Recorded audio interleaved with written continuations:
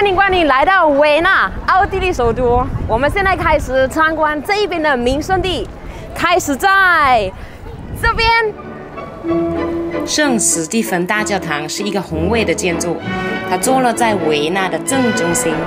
史特凡大教堂是12世纪建筑，它137米高。进去参观。大教堂可以免费进入，它的内部也是非常漂亮的。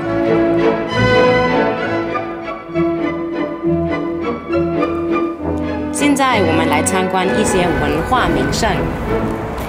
你们可以想象到 MQ Museumsquartier 是什么意思吗？ Museumsquartier 的意思就是维纳最大的艺术和博物馆区。我们现在可以去看看古代跟现代的博物馆。这一边我们进去先。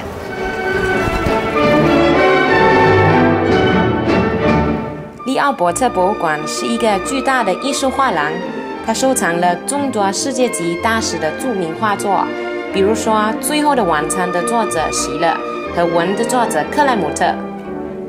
我们今天来到的就是 Dimmer 咖啡厅，它在这一边就喝一杯咖啡，尝了几个甜品。我们今天就进去看看世界文化遗产的咖啡厅是什么样子。Dimmer 戴莫尔咖啡在蛋糕的制作上有很长的历史，深植茜茜公主最喜欢的甜点之一。在这一个咖啡厅后面呢，我们可以看见这边的厨师怎么样去准备跟设计他们维纳特别的糕点。如果你幸运的话，在房间的背后，你可以看到奥地利著名的苹果派的制作过程。哦，这个 macaron 看起来非常的漂亮，是不是这么吃呢？也不知道，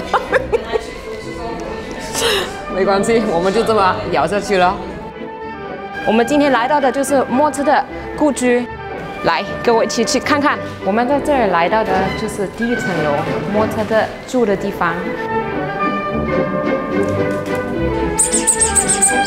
美军宫艺术博物馆是另一个白天最佳的游览去处。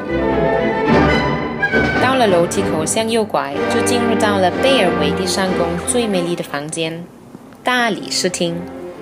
这个艺术博物馆是古斯塔夫·克里姆特著名的画作《文》。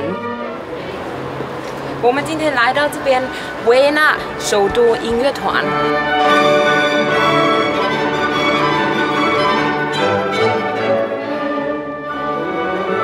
他们一起呈现出了非常精彩的演出。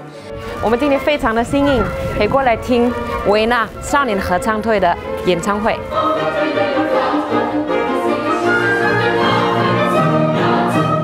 维也纳男童合唱团是世界上最知名的男童合唱团，也是聆听维也纳古典音乐的最佳去处。